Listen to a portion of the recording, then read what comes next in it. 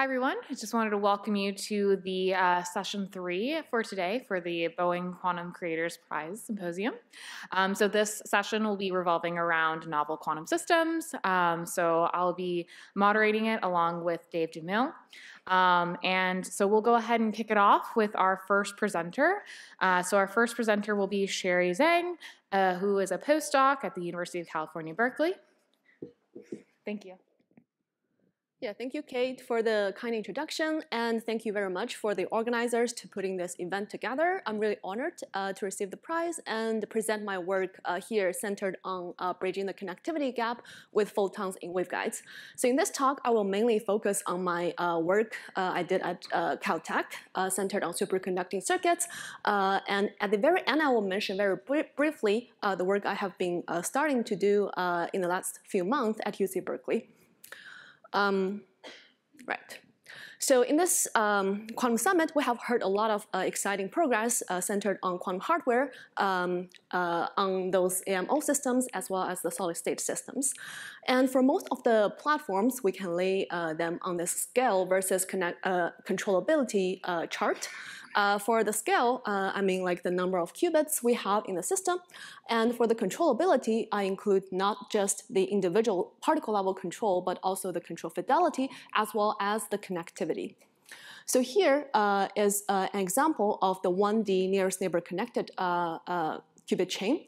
And compared to this one, this 1D chain has much higher connectivity than the first row.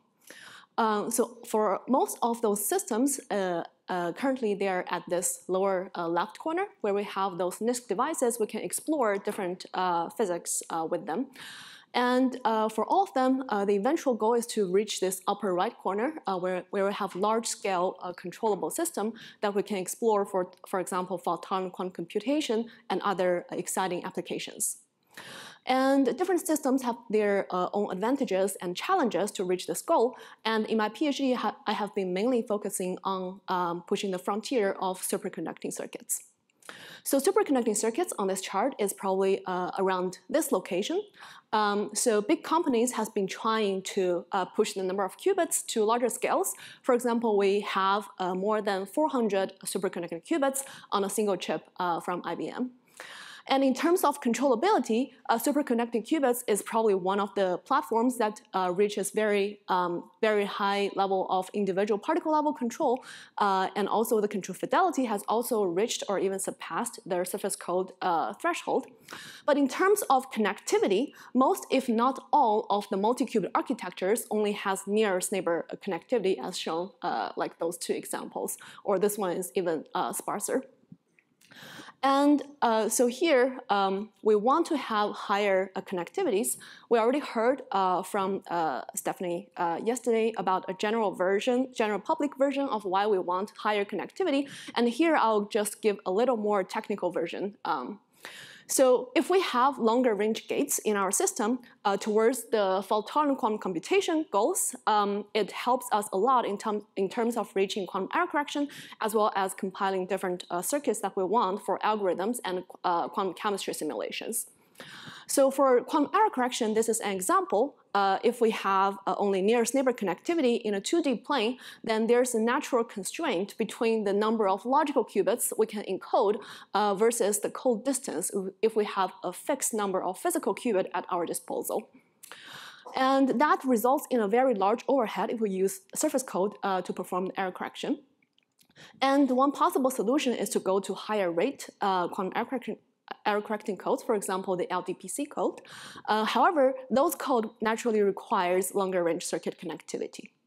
So that is our grand goal of photon quantum computation. And before reaching that goal, we can also consider NISQ error applications. And one of the most important one is this analog quantum simulation.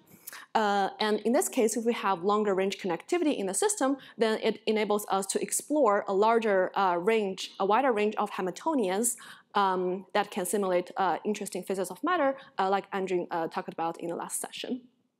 And also for variational quantum algorithms, people have also shown that if we have tunable range of connectivity in our circuit, it actually requires smaller circuit depth to reach the ground state at high fidelity.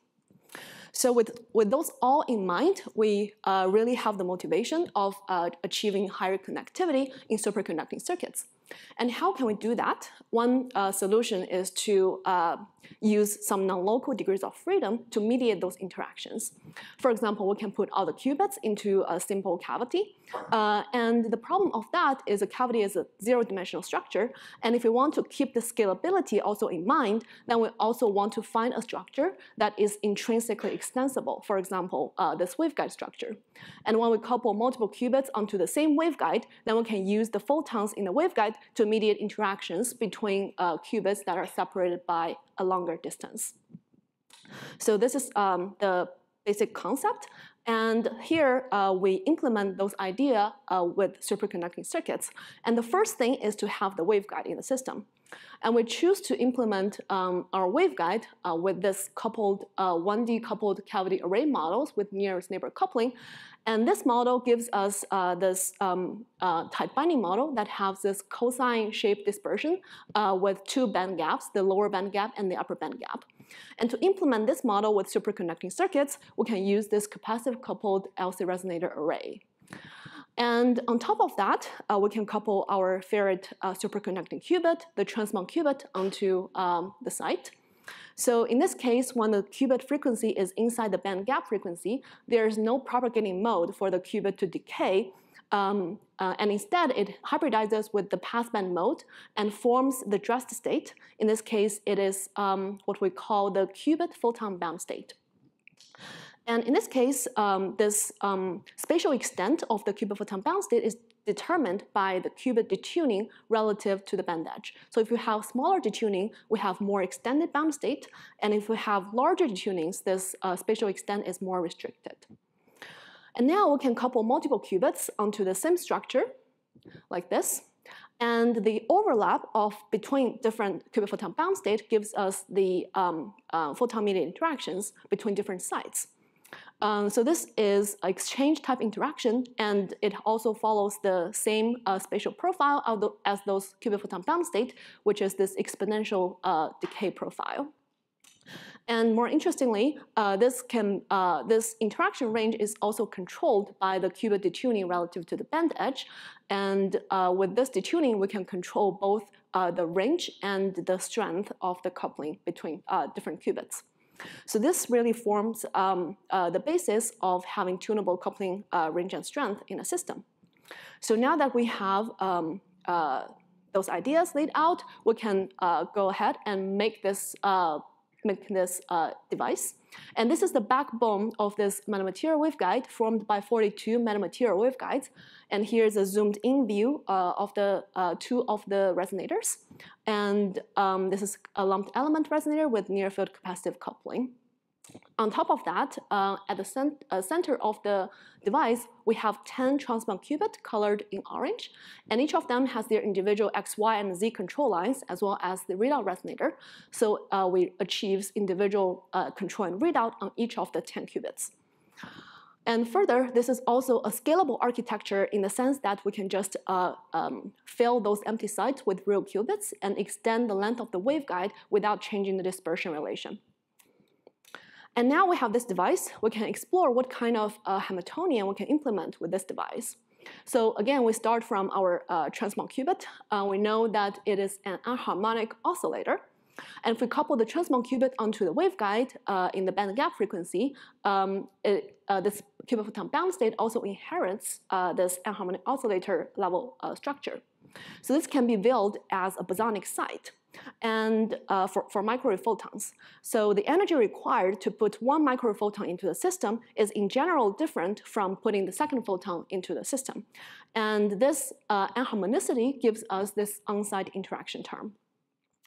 And further, when we couple multiple sites together, we also care about the hopping of the microphotons between different sites.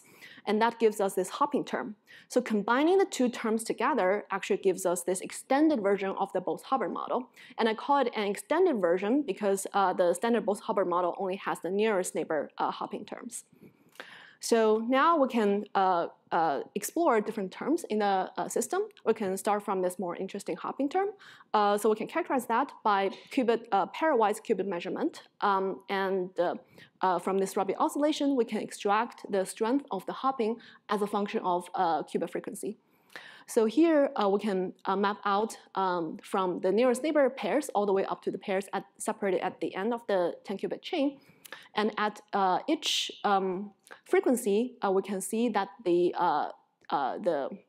hopping range decays exponentially as a function of qubit separation.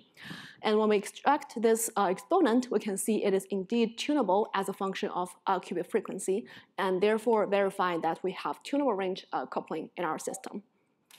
And now that we have this device, we can think about probing some many-body dynamics.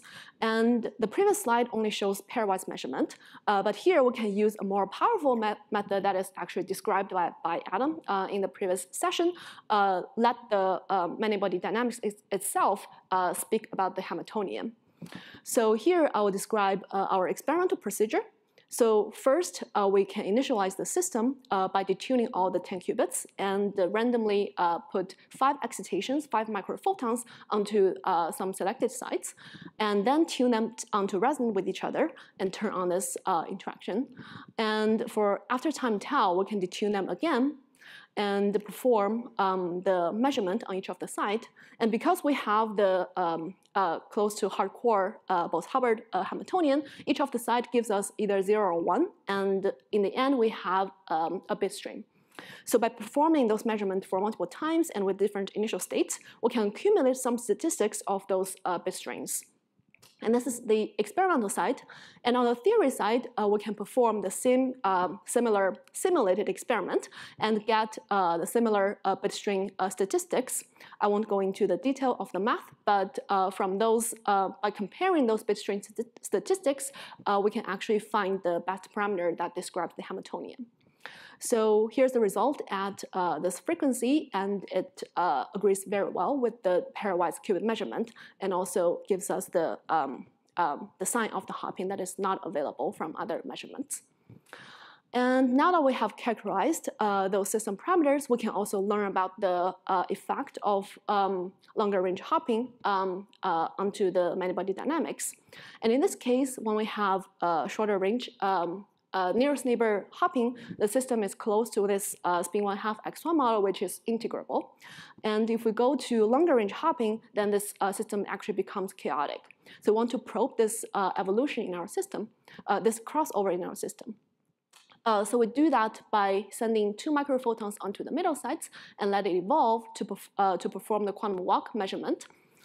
So here's the result when the hopping range is very small. We can see this very clear pattern. And as we go to longer and longer range hoppings, we can see this pattern gets more and more blurry. And to be more quantitative, we can again look at the bit string statistics and quantify it by the second moment. So here is the result for the integrable model from our simulation. And from the ergodic Hamiltonian, we expect it settles down to this general value over here. And for those 2 experimental curves, we can see that it settles down to the ergodic limit at shorter and shorter timescales. And that suggests we have this crossover in our system. So I don't have time to go into the details, but in further experiments, we also verify that this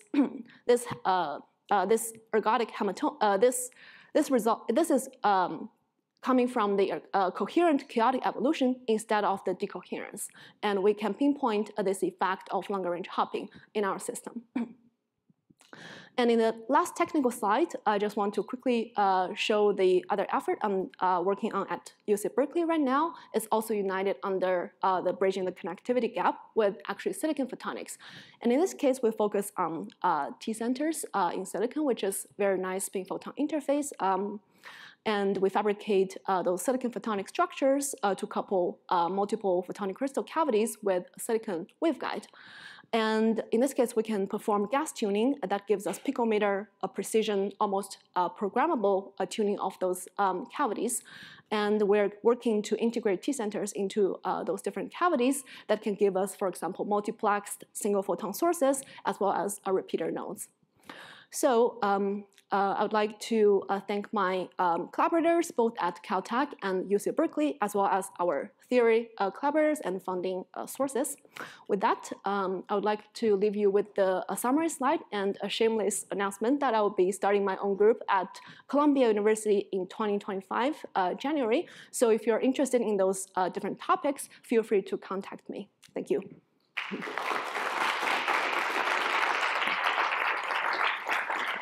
Amazing. All right, so we have time for a quick question. Yes.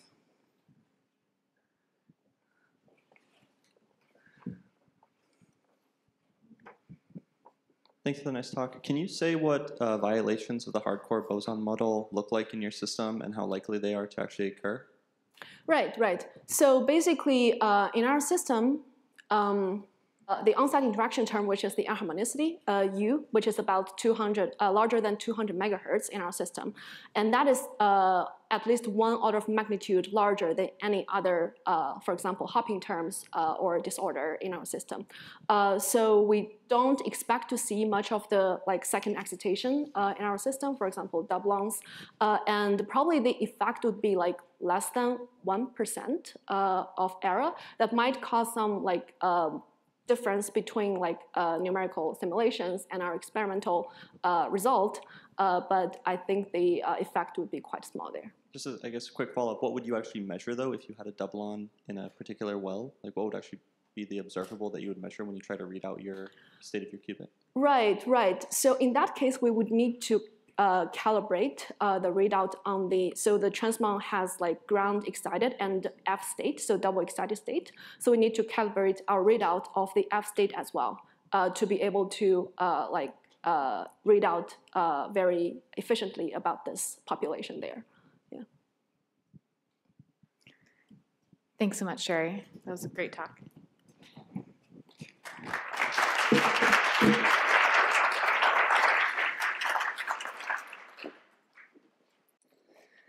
Hi, I'm Dave DeMille from the University of Chicago, co-chairing this session, and it's my pleasure to introduce our next speaker, Kevin Singh, who's one of our local young stars working in the group of Hannes Bernian in the PME. So welcome, Kevin. Thank you. Oh, wait, maybe it's this one. Okay, no, it's this one. Hey everyone, my name is Kevin Singh. I'm a postdoc in the Bernian lab at the University of Chicago. And today I'm excited to tell you about a special large-scale quantum device that we've built right over there at the Pritzker School for Molecular Engineering. So let's dive right in. Actually, before I tell you about that experiment, let me first talk about a very important technological innovation, and that's optical tweezer arrays. So optical tweezer arrays are arrays of tightly focused laser light that we can use to trap and confine single neutral atoms and molecules. One of the wonders of this platform is that we can dynamically reconfigure these optical tweezers in real time to form defect-free arbitrary patterns of interest. For example, here's a laser in use sign made by rearranging our cesium atoms. Because of the power of this platform, there are a lot of very important applications that tweezer arrays have, namely for studying many-body physics, for metrology, for coupling atoms to nanophotonic devices in cavities, for studying chemistry, and something that's gathered a lot of attention recently, which is for quantum information science. And so with that in mind, the rest of my talk will focus on using optical tweezer arrays to build atom array quantum processors. And with that in mind, here's a ket symbol formed by our cesium atoms. So how do we make these things? So here's a 5x5 grid of cesium atoms in our lab. The way we typically, so each tweezer has a single atomic qubit, and let's say we want to scale the number of atomic qubits, the way we would do that is just add more tweezers. So like recent work, for example, in the Lucan group used 289 such atomic qubits by scaling the tweezer number to demonstrate quantum speedup of the maximum independent set problem. Additionally, these atomic qubits, they have really long-lived qubit states that we can use for computation. Recent work, for example, with the terbium and strontium nuclear spins demonstrated coherence times much greater than about a second. Additionally, when we want to make the atoms interact, we'll temporarily promote the electronic state of these atoms to high-lying Rydberg states and use the strong dipole-dipole interactions between them to generate gates and perform entangling operations. And these entangling operations, that as we heard earlier today, have now fidelities much greater than 99%, which is quite exciting. Additionally, recent work has allowed researchers to also perform algorithms with individual addressing.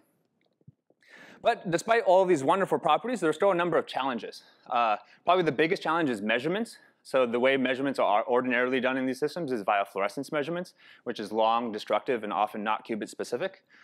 Because measurements are hard, then auxiliary qubit-assisted protocols are also hard. Moreover, we have to contend with atom loss during deep circuits. And lastly, there's no real straightforward way on how to do individual addressing on a large scale. So that brings me to the outline of my talk. In the first part, I'll discuss our two-species atom array and how it addresses many of the challenges I noted on the previous slide. Then I'll discuss mid-circuit operations and how we can perform mid-circuit measurements on one of the elements to perform feedback operations on the other. And lastly, I'll discuss Rydberg interactions and some of our first results on creating interspecies interactions between rubidium and cesium. So first, two-species array. So to give you a flavor of why you would want two elements in the first place, let's first talk about how these atom arrays are typically made. So this is an illustration of a rubidium atom array. So often when we want to get quantum information from the system, what we'll do is we'll shine what's called the Mott light, or the D2 line of rubidium on the atoms. This is 780 for rubidium. And this is great because it causes all the atoms to fluoresce, so we get single-site detection of all the atoms. But it has rather disastrous consequences for the coherence of the array. So if you're using hyperfine qubits, for example, it destroys all the coherence. So if you want to do quantum non-demolition measurements or repeated measurements, it's very challenging to do it this way. Our approach to solving this issue is to introduce another element into the array, one with vastly different atomic resonances, for example, cesium. So then when it comes time to get information from the array, what we'll instead do is now use Rydberg interactions to generate correlations between the rubidium and cesium atoms. And then, instead of fluorescing the rubidium atoms, we'll fluoresce the cesium atoms. And because this is about 70 nanometers away from the rubidium line, these photons are all very far away, and so the rubidium atoms remain coherent. And so this is a very straightforward idea, but it has a number of very important applications for reducing crosstalk in the system, for enabling non-demolition measurements with an eye towards error detection and correction, for large-scale multi-qubit control, and also for auxiliary qubit-assisted protocols. So several years ago, we set out to build a device that realizes both of these arrays. This is what we designed, and this is what we built. And then if you look at the center, you'll see a bright fluorescing ball of gas of rubidium and cesium atoms at the center, and that's where all of our experiments start. So from this gas, we then shine optical tweezers onto that Mott to pluck out individual atomic qubits of both either rubidium or cesium. And so the way we generate those tweezer arrays is using two trapping technologies, spatial light modulators and acousto-optic deflectors. So the spatial light modulators form static tweezer arrays in which we keep the rubidium and cesium atoms confined. And then we use a single pair of crossed acousto-optic deflectors. These are now our mobile tweezers that we can change with RF tones to pick up atoms at their sites and move them over to the places that we want them to be. So it took a fair bit of time to align these optics, but I'm excited to show you what typical fluorescence measurements look like. And they look like this. So here, each yellow dot is a single cesium atom. Each blue dot is a single rubidium atom. The spacing between the cesium atoms is 10 microns, and the spacing between the rubidium and cesium atoms is 7 microns. And these are the distances that we would want to work at for strong Rydberg interactions as well. And because our arrays are made by spatial light modulators, we can make a number of arbitrary shapes. For example, here's a rubidium-dressed hexagonal lattice. Here's a bipartite honeycomb. And here are two famous Chicago landmarks, the Sears Tower and the Bean. But I want to add a very important note here, is that the true quantum creator for this is Shraddha Anand, who actually drew this by hand, took the Fourier transform, and then used that to make the holographic pattern for that array. So now moving on to the next part of my talk, which is mid-circuit measurements, or rather mid-circuit operations. So in this part of my talk, I'm going to talk about how we can use mid-circuit measurements on one of the elements to perform feedback operations on the other, using a type of protocol called a spectator qubit protocol. So I'll explain what that is.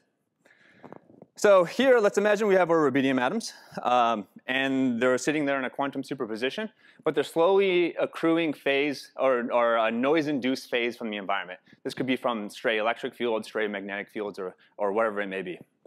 So the idea is we want to correct this. So a set of protocols that do this are called spectator protocols, where we now have a different set or a subset of spectator qubits that also sample this noise, also absorb the noise induces a phase on the spectator qubits that's correlated with the data qubits. And then what we can do is we can do a mid-circuit measurement on the spectator qubits that also sample this noise, use that to infer the phase that our data qubits got, and then correct it in real time. So this is the idea behind spectator qubits. But there are two very important requirements to be able to do this type of corrective procedure. One, you need to be able to perform a high-fidelity mid-circuit measurement in your processor. And secondly, you need to be able to perform a feedback operation that's faster than any kind of decoherence in your system. But now I'm going to argue that we have both in our atom array. So this is our system. So now our qubits are going to be defined in the hyperfine ground states. So those are the zeros and ones. For rubidium, it's a 6.8 gigahertz transition. For cesium, is 9.2. And these are the Rabi oscillations for those qubits. And the way we read them out is with the D2 lines on the atoms. So that's 780 and 852. And importantly, these wavelengths are really far away from each other, so we have independent control and readout. But to convince you of that, what we first do is a dynamical decoupling sequence on the rubidium atoms. This is a technical thing for measuring the coherence time. But we can measure the coherence time of the rubidium atoms, and we measure around 650 milliseconds. Then what we can do is also decouple our cesium atoms, but importantly this time, we're going to perform a mid-circuit measurement on the cesium atoms while we're doing this circuit on the rubidium atoms. And what we find is that the coherence of our rubidium atoms is unchanged. So what this means is that our rubidium, or our data qubits, stay coherent when our spectator qubits are measured. And that's really important because this means that we can do a mid-circuit measurement on some subset of our qubits. If you work through the math, you'll find that the chance of a bit flip on our rubidium atoms from the 50 milliseconds of cesium readout is 10 to the minus 11, so that's like arbitrarily small for our purposes. So now we've got a good mid-circuit measurement, so now we set out to do a spectator qubit protocol. So what we did is that we controllably injected magnetic field noise into our processor so that we could controllably understand what's going on here. So importantly, the magnetic field noise that we inject has a random phase. So on any given shot of the experiment, we don't know what it is, so we can't correct for it in post-processing because we don't know what it was. So what we find is that we can completely decohere our rubidium qubits this way. So then we introduce our cesium qubits. We let them also sample the same noise. We measure it on every given shot of the experiment.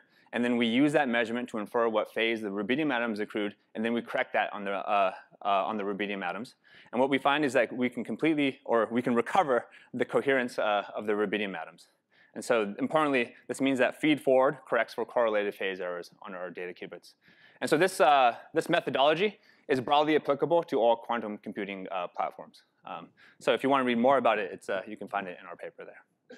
So now I want to talk about the last bit, which is the generating interactions in this array. So the way we generate interactions in neutral atom platforms is typically using a phenomenon known as a Rydberg blockade. So there's been quite a few talks about this already, but I'll just explain it again. But imagine you have two atoms, and they're really close to each other, and you try to promote both of them to a Rydberg state. Then the interactions between them can be so strong that they shift the pair state out of resonance with the lasers, and you share a single Rydberg excitation among the two, and this naturally creates an entangled state. And importantly, the Rydberg blockade is the fundamental building block that we use for generating or creating 2-qubit gates in these systems.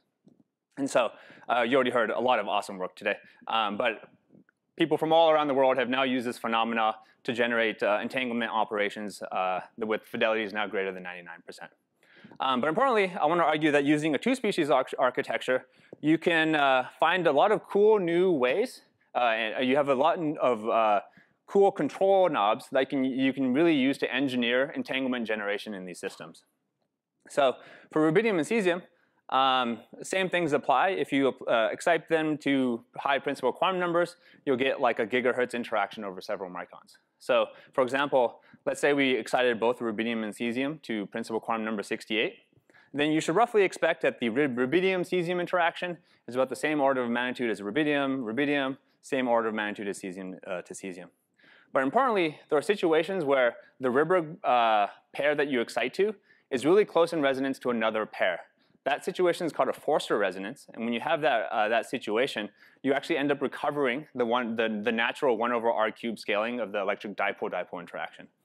And so coincidentally, a place where that happens is actually if you go one end down on cesium. So 68, 67 is an example of this, where now actually there should be a purple line there, but I guess it didn't show on these PowerPoints. But you can imagine that there is a stronger purple line there that's about an order of magnitude stronger at 10 microns, and so strong that it's actually probably even off this chart, but no, it's just right there. So the cool thing about that is that a lot of cool applications, but probably the biggest things is that it allows you to do, gives you an asymmetric interaction between rubidium and cesium that you can use for generating mediated multi-qubit gates and also for doing high weight stabilizer measurements. So then we set out to investigate this. So we set up pairs of atoms, and the way we excite the atoms to these Rydberg states is we use a 2-photon process where we send infrared light in from one side, blue light in from the other side, to excite the atoms to these states. So there's a lot of information here, but I want to call your attention to 2 manifolds of states. We have what's called hyperfine qubits. So this is when the 0 and 1 are encoded in our hyperfine ground states. And then we also have what are called the ground Rydberg qubits. This is where our 0 and 1 are encoded in the upper hyperfine level and in the Rydberg state. So we first look at the ground Rydberg qubits, and what we find is, let's say we drive that transition, and we can see a nice coherent Rabi oscillation on our cesium atoms. And then we can drive our rubidium atoms. We also see a nice Rabi oscillation. And then we can investigate now the Rydberg blockade for this Forster resonance. And what we do for that is we first do a pi pulse on the cesium atoms. So they're all sitting up in the Rydberg state. And then we attempt to drive the rubidium atoms. And we see the following, which is that their Rabi oscillation is suppressed. And so importantly, this is the first demonstration of an inter-element Rydberg blockade. So we're quite excited about that. And so armed with that very cool phenomena, we were like, oh, can we now generate entanglement in the hyperfine manifold of states? So that's now this data. So this is now an entangling operation. And for this, we use what's called the pi2pi protocol. But I don't have time to go into how that works. But the idea is, depending on whether or not your cesium atom is in a Rydberg state or not, your rubidium atom will get a pi phase shift or not. And so that's how we can do what's called a CZ interaction or a CZ gate. And so from the results of such a sequence, you'll find that if our cesium atom is measured to be in the upper hyperfine level, this is what the rubidium phase looks like. And then if you measure the cesium atom in the other level, you'll see that the rubidium atom has undergone a pi phase shift. And so apparently this is a controlled Z interaction, which is how we generate correlations between rubidium and cesium. And with that, I want to say that we really have a really scalable quantum information platform for doing multi-qubit control, for error correction in surface codes, demonstrating quantum advantage, and also for doing QRAM. And with that, I'd like to thank all the wonderful members of the Dual Species Array Lab and you for your time. Thank you.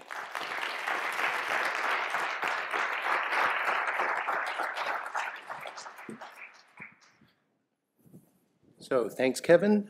Questions?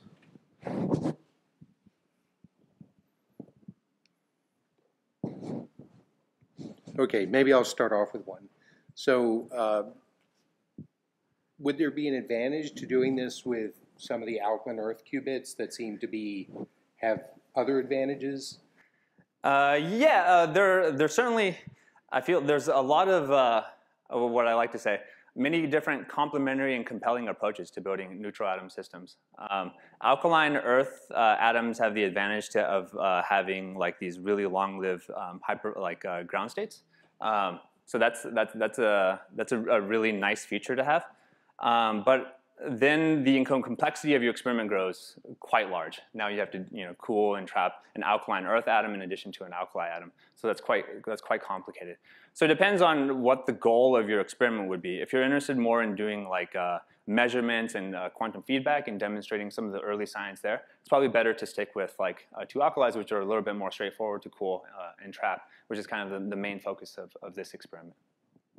There's certainly advantages with also having alkaline earth, but it becomes harder in other aspects. Yeah, Kate.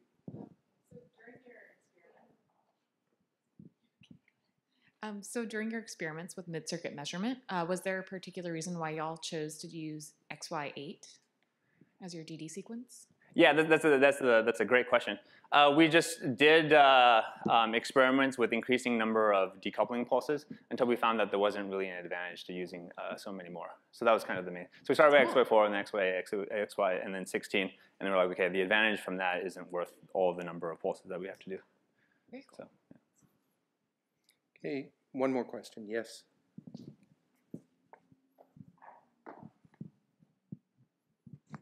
I have a question from our virtual audience. Is there a limit to how many species can be used? No, I guess. Yeah, depends. Yeah. There's a limit to how much money you're willing to put in the system, I guess. Well, I guess there's a limit to how many like laser trappable atoms are on the periodic table. So I guess that's like 20 different elements. Yeah, that are reasonable. Okay, well, let's thank Kevin again for a great talk.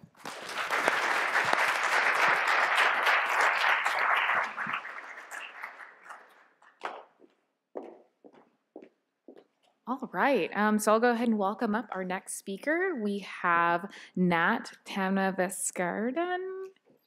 Sorry, welcome.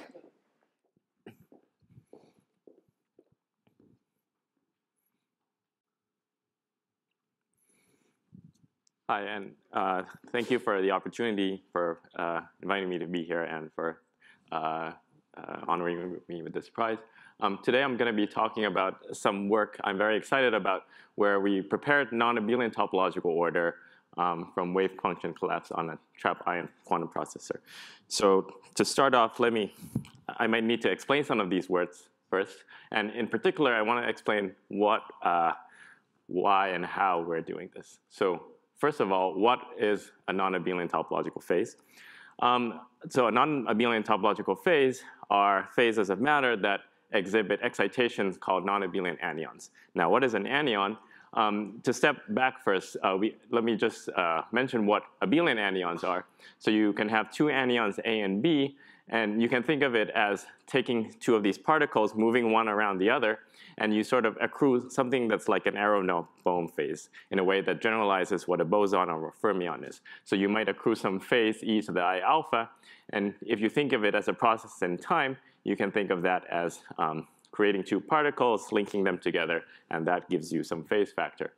Now, for non-abelian statistics, you can imagine these particles have some sort of degenerate manifold of states inside, in which, in addition to obtaining a phase, you might get something more exotic, such as a unitary operator acting in that degenerate subspace.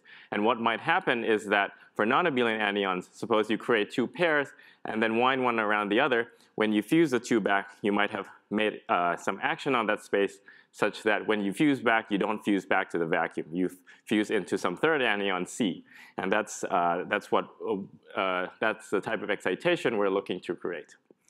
Now, why do we want to realize non-abelian phase? Well, the 0th order it's cool. It hasn't been realized before. At infinite order, it is one route to perform universal fault-tolerant quantum computation, but that's a distant goal.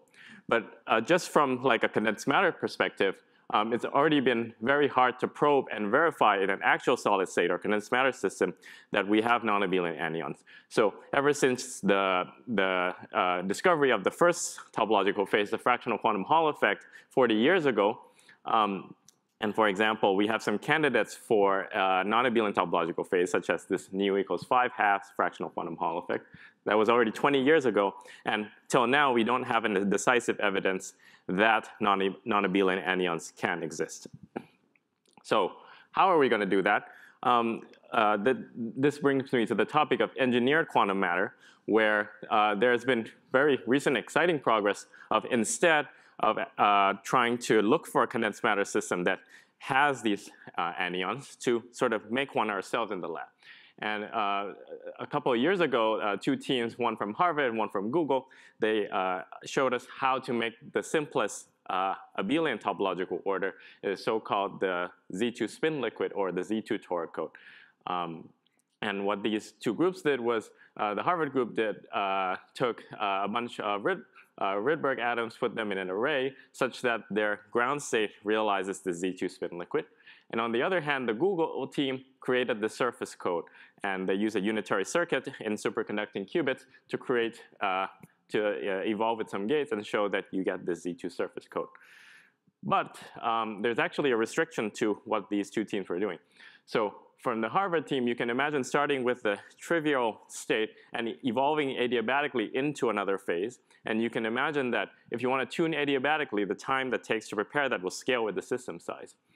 Also on a quantum circuit, you can imagine using some unitary, but you can use some sort of Lieb-Robinson bounds to argue that a linear depth circuit is required. So if you go to a larger chip, the time that it takes or the depth of the circuit will scale with the system size.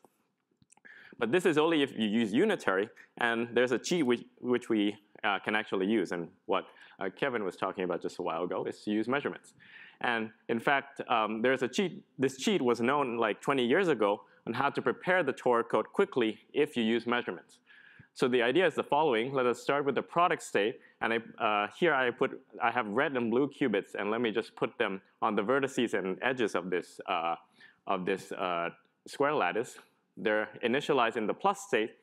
And I want to prepare the Tor code state, which is a state where it's stabilized by a vertex term of 4 blue z's for every vertex, and a plaquette term, which is 4 x's around every plaquette. So what do? We start with this product state, and we measure this 5-body operator, a red x in the middle, and 4 z's around it. And this is a non-unitary process.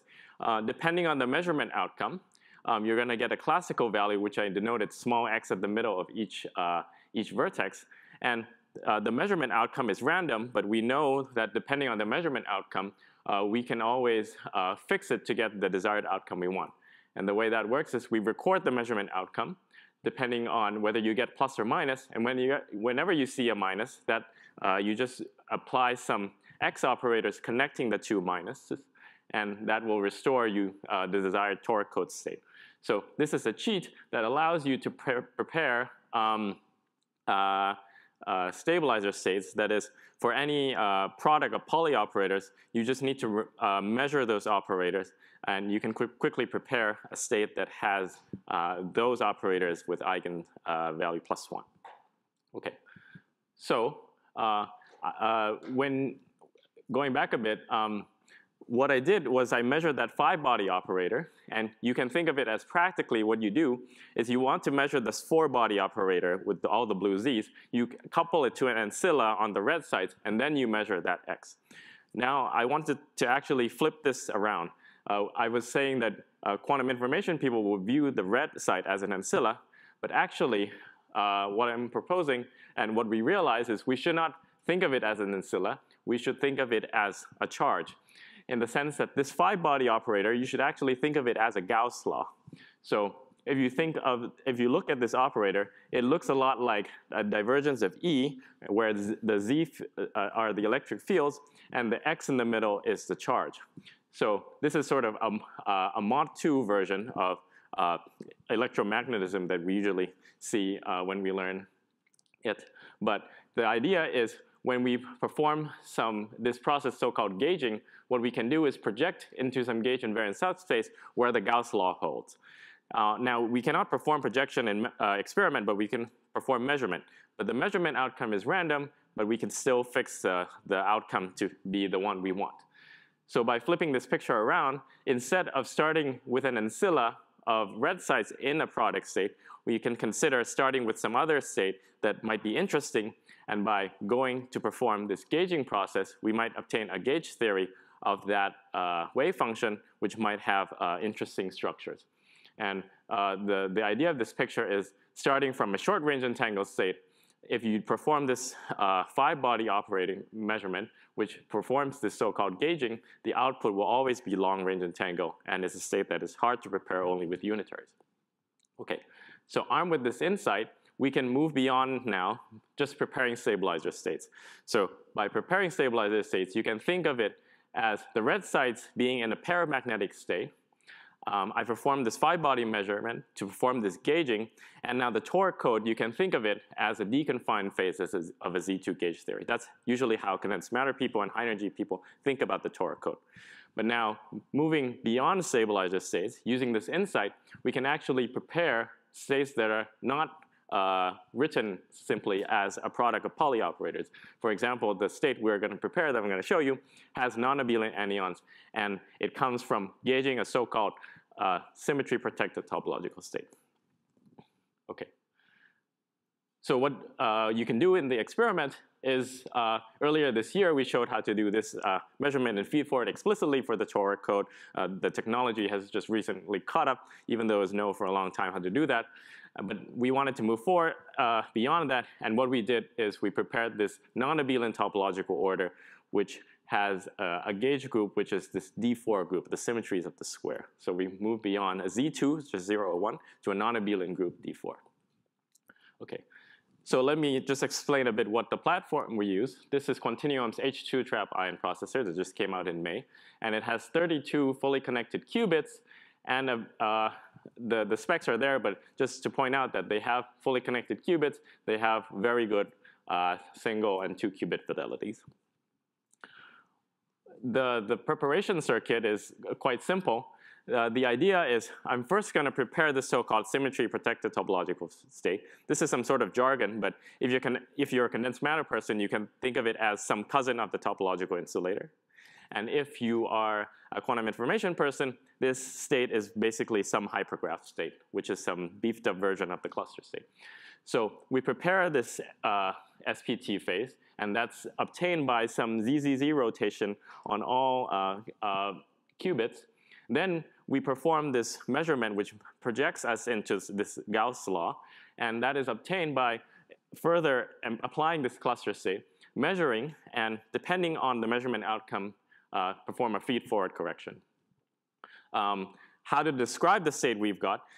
You can describe it with a sort of non-stabilizer state. So what I'm showing up here is we have, in the final model, 27 qubits, and because of the all-to-all connectivity, we can simulate them living on a torus.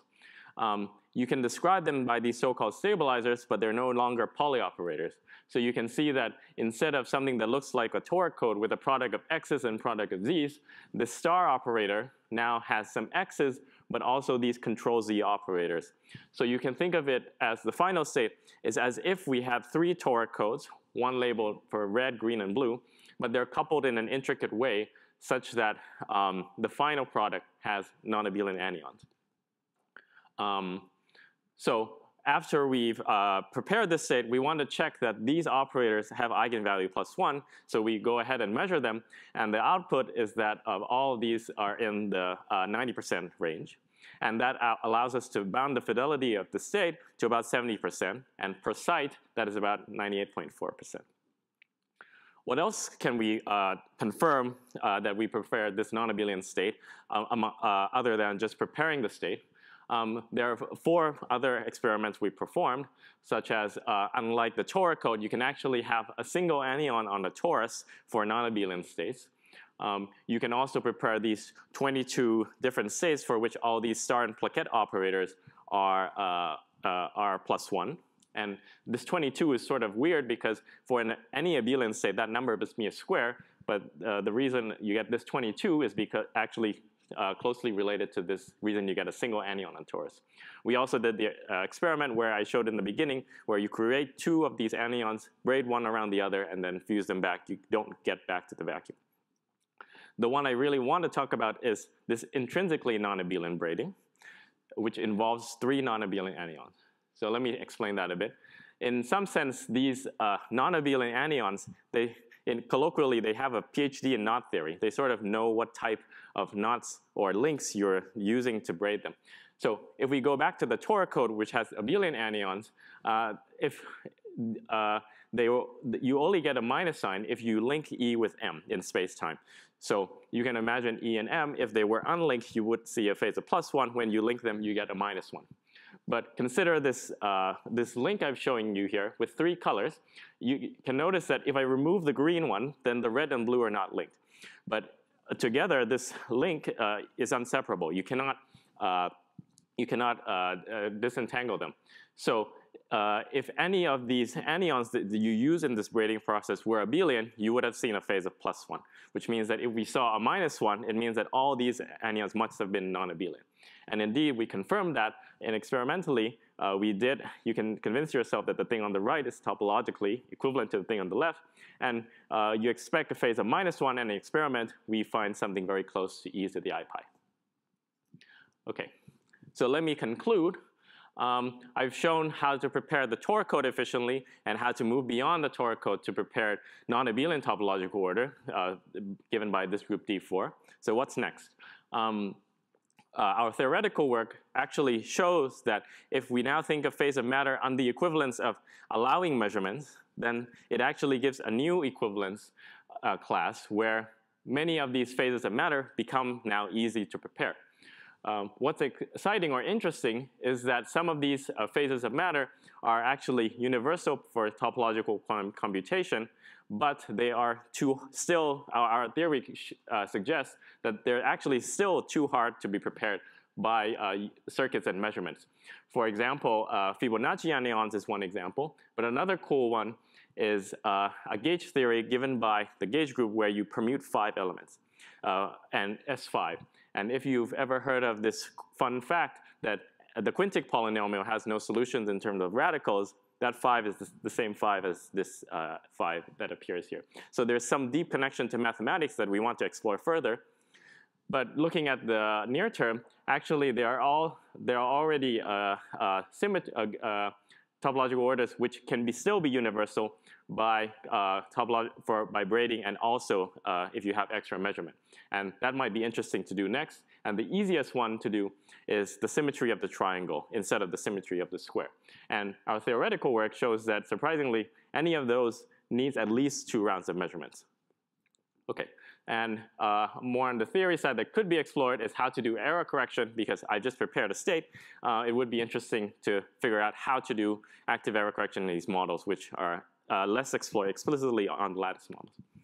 Okay, so let me just quickly thank my collaborators, which was done, this work was done with my PhD advisor, Ashwin Vishnu, and postdocs at Harvard, Ryan Thorngren and Ruben Berezin. Ruben will be moving here as a faculty soon. And I just want to thank the collaboration with Continuum, and especially shout out to Mohsin Iqbal and Henrik Dreyer. Thank you.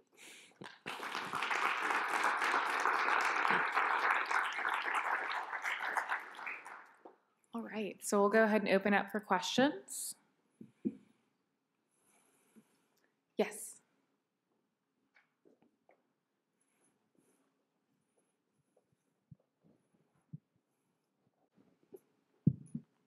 So for these plots here, so normally when you do these measurement-enabled long-range entanglement, you still get sort of area law in terms of the amount of entanglement entropy in the systems. Is that the case that when you do like more measurements here, can I think about it as building up more entanglement entropy in the system, or is it still some low entanglement entropy state that's sort of being prepared? The state will have topological entanglement entropy, yeah, but everything is still area law if you do finite rounds of measurements and unitaries. Everything is still area law in here. So the surprise is that even with measurement, certain states we think that are area law still cannot be prepared efficiently with unitaries and measurement. And maybe just to follow up on that, can I, there's somehow a discrete thing here between like S3, S4, and then S5, which I guess has to do with the Galois connection. Yes. But should it be that if I now go to S6, X7, is it that they always take the same number of measurements, or as you go to sort of higher order, does it take more and more measurements? So for S5, the claim is that a known finite number of measurements can prepare it. And S6 will also be in its own box, S7 another box, yeah. Thanks. Any other questions? I've got one really quickly. So you mapped your toric code to the H2 quantinuum processor. Is there any, what was the natural choice for you to map to that physical qubit implementation? For the toric code? Yes. Yeah, so I guess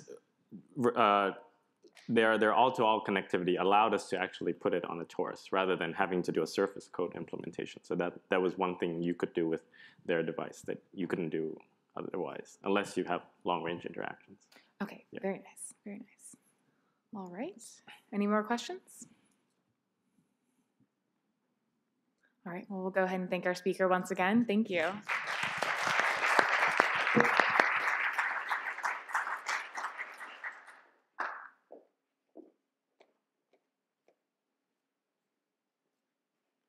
Hi, I'd like to introduce our next speaker, Xinghan Guo. Xinghan is a PhD student in Alex Hai's lab here at the School of Molecular Engineering. So I'll leave it to you, Xinghan.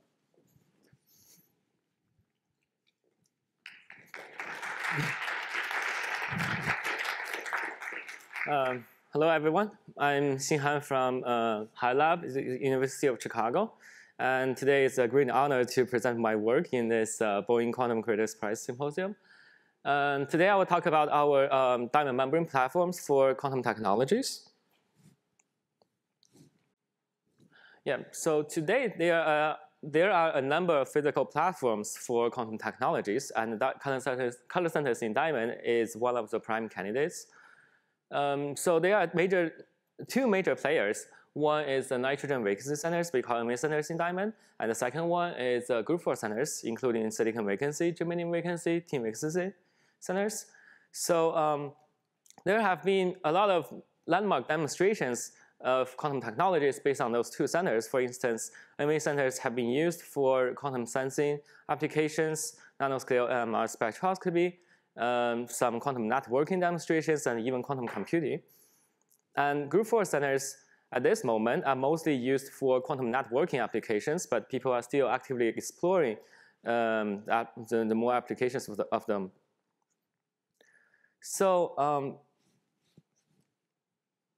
so the future development of this color centers for quantum technology actually hugely depends on how you can integrate color centers in diamond with other materials, platforms, or devices.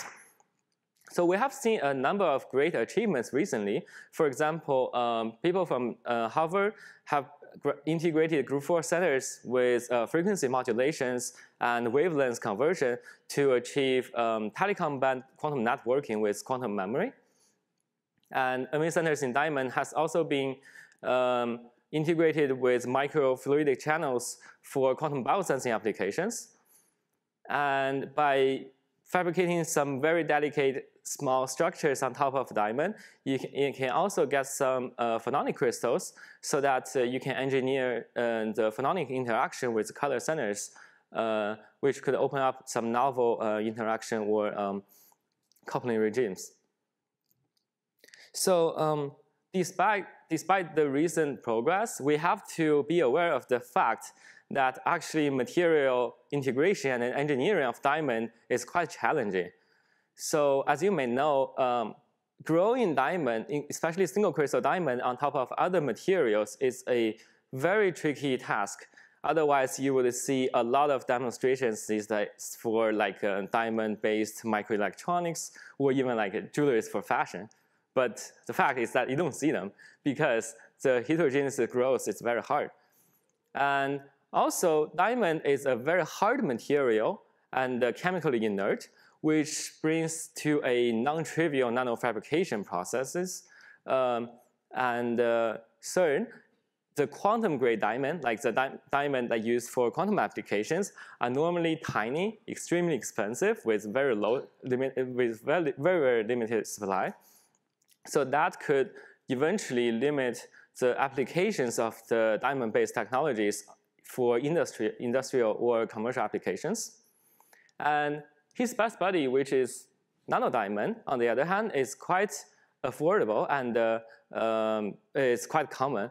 But they suffer from a lot of randomness, including locations, orientations, which brings to a low device yield. And most importantly, that gives you that have a poor cubic coherence. So it's something that you don't like for the quantum applications.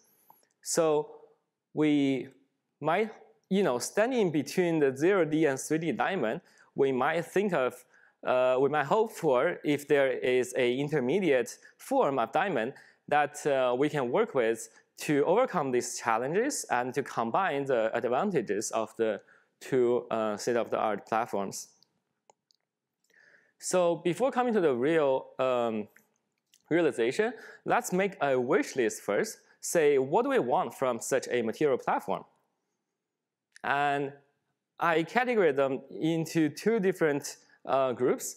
So the first group, I call it first order hopes, is directly coming from the last slide. It's a very straightforward way of thinking this platform is that we hope this platform can protect the qubit coherence inside. But in the meantime, we want to have straightforward device integration options. But for the second order, we hope to be more creative on this hybrid platform because we hope to achieve novel coupling interaction interfacing regimes based on this platform. And from a more like a scalable perspective of view, we wish this diamond to be simply as a flexible functional layer in device heterostructures. And the fabrication steps should better be compatible with the current semiconductor industry so that we can embrace more integration options and to cut down the cost.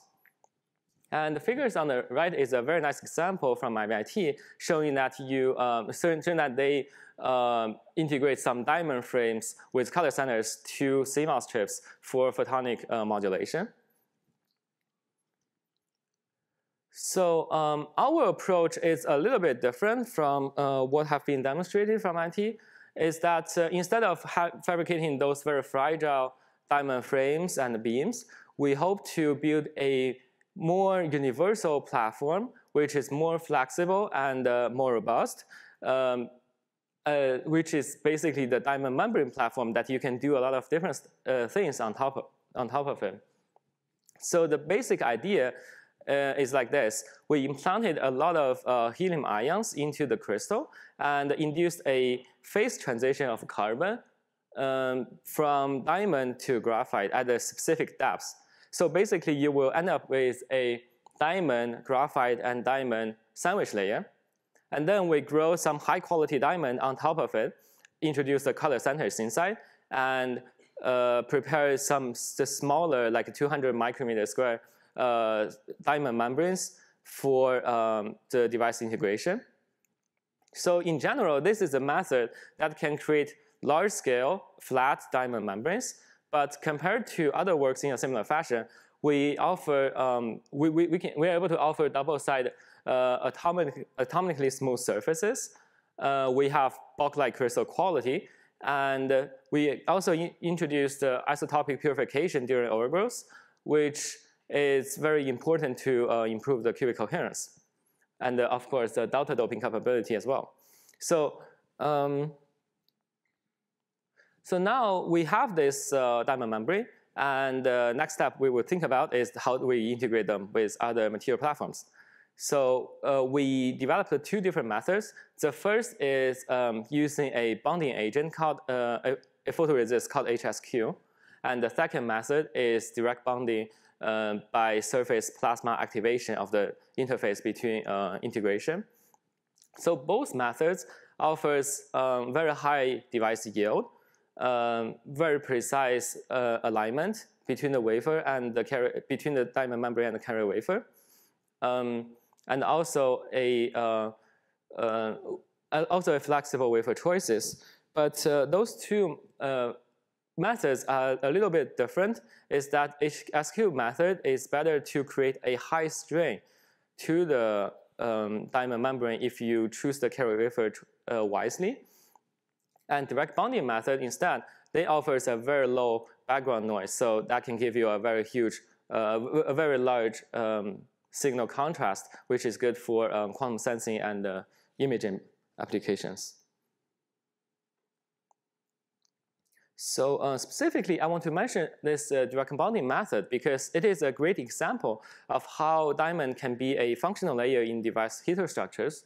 So now here we show a 10 nanometer thick of diamond sitting on top of bonded to a sapphire wafer. And as you can see from the TEM image, that we have extremely flat and periodic interface between the diamond and sapphire, which strongly indicates that we generate a covalent bond at the interface. And this membrane is also very flat across the full area. For example, across 200 micrometer, the overall thickness variation is only less than 1 nanometer, which is actually below the resolution of the tool. And the microscope images on the right, you can see the diamond membranes bonded to thermal oxide and the fused silica. They sometimes have markers, or they even have some prefabricated trenches, so to show how flexible the wafer can be. And now we have this platform, so we want to know what we can do with it. The first example I will give is the string engineering of the TMIX centers in diamond. So TMIX center belongs to the group of group 4 centers, which is mostly used for quantum networking applications.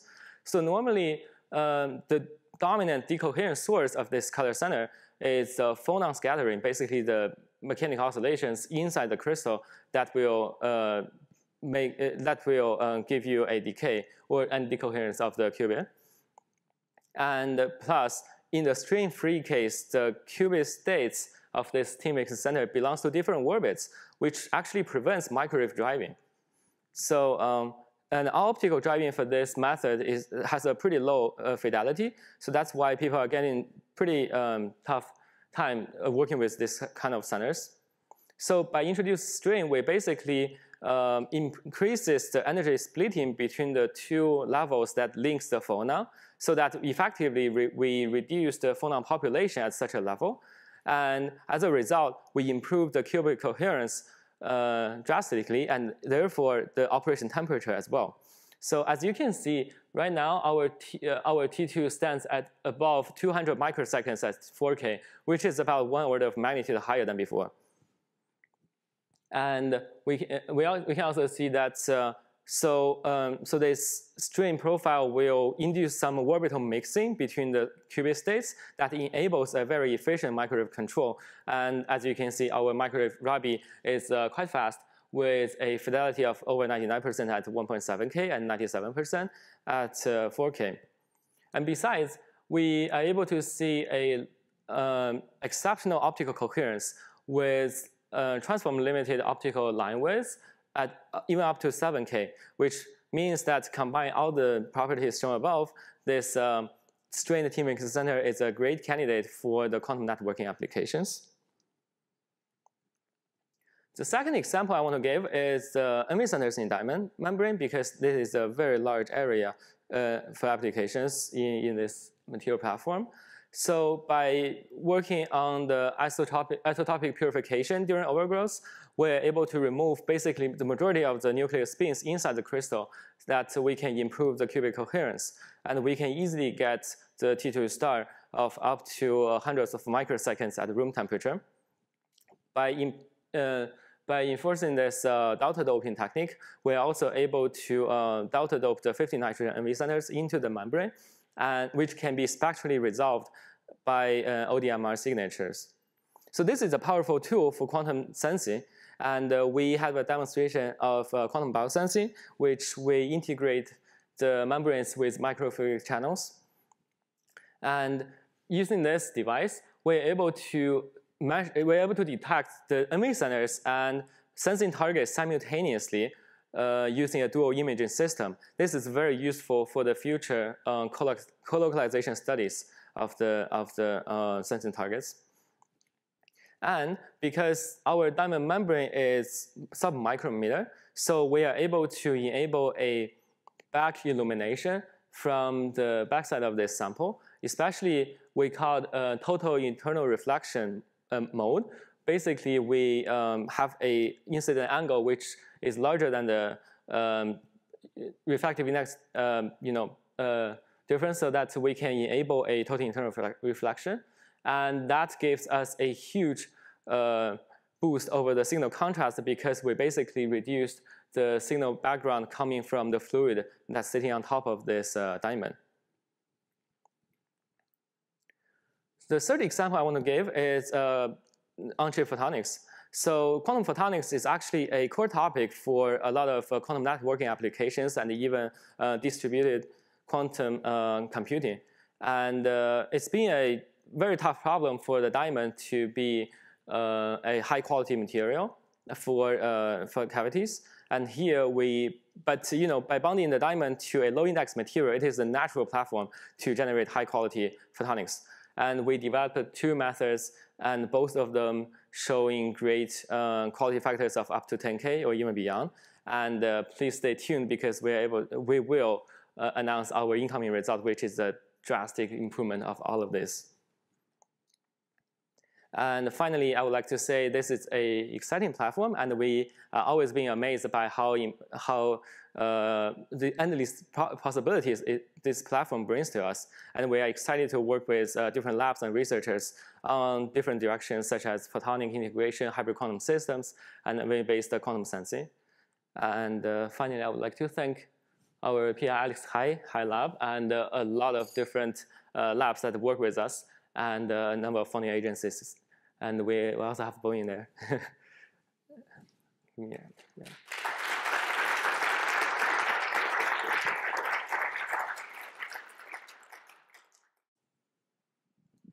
So you mentioned how this technique works for a lot of different substrates. Can you comment on what kinds of films you can bond? Like, are there constraints on what materials you can work with on the thin film level? What kind of film? Could you do things other than diamond with this technique? Things other than diamond. It is possible because in general, the smart cut method, like this implantation plus transfer, is not a method only for diamond. You can see the same thing on, for example, very commercially available SOI wafers or lithium niobate on silicon. And I think people are definitely thinking about how to apply in this for silicon carbide films on, on thermal oxide. So it is a very universal method, and we hope this, by doing the research, we can also excite we can also help other fields of this kind of integration to evolve. Yeah.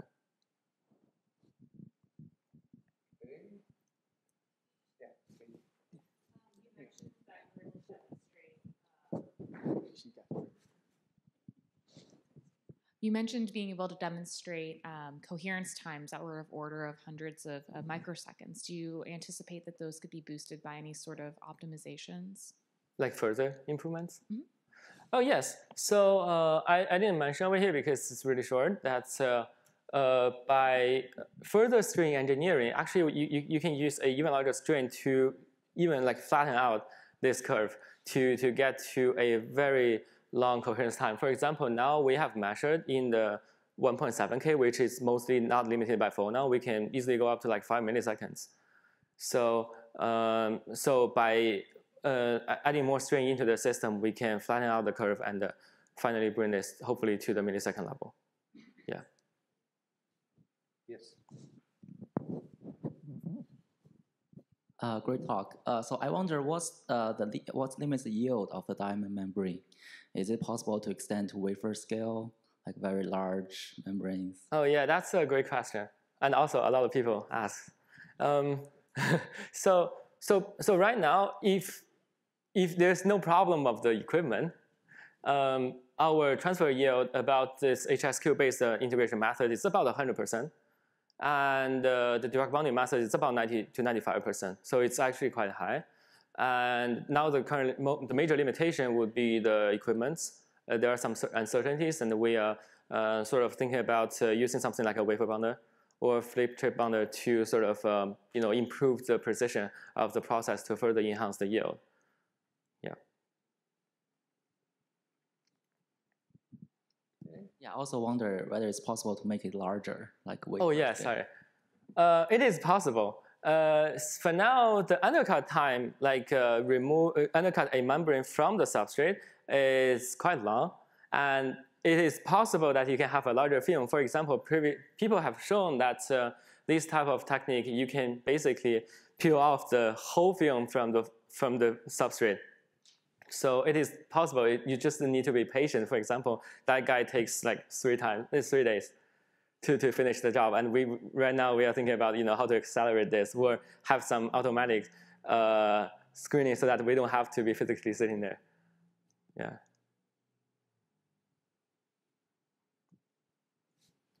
Okay, I had a question actually. So for the system of the diamond sensing integrated with a microfluidic circuit, is there a sort of first killer app you have in mind for what you would do with that system?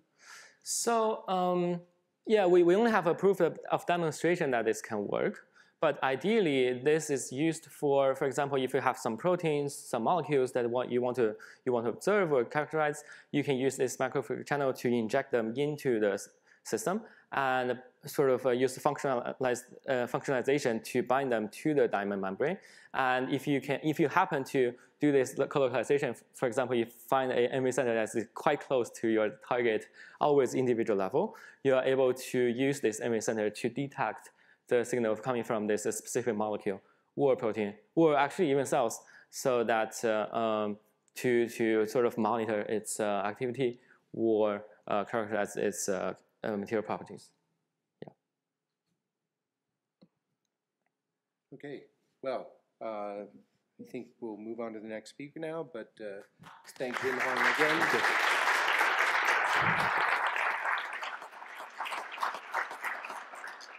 Yes, and now I'll introduce the next and final speaker of the session, Sebastian Gorgon from University of Cambridge, a PhD student there. Okay. Thank you very much for the introduction and for giving me the opportunity to tell you a little bit about something very different and a little bit more removed from applications, so very early days, but we are very excited about. Some of the work that we've done on organic radicals and how they could be directed towards some quantum applications in the near future. So people have been thinking about how molecules interact with light for a very long time, and there is a lot of very detailed physics that can be learned from studying these excited state diagrams called Jablonski diagrams, and I'll be telling you about how now we have been able to control and build a new type of Jablonski diagram in organic materials. So, perfect. So following on from the talk just now, I don't need to convince you about the many wonders of semiconductor color centers. The reason why this is such a powerful material platform is that the excited state and ground state energy diagram sets up a condition where you can optically generate ground state spin polarization. And this is a very powerful spin photon interface, but the current challenge in the field is making it scalable and tunable. So if you like this excited state diagram, and you can do useful things with it, that's great. But if you don't, you're a little bit stuck because it's a vacancy. Can't really change it.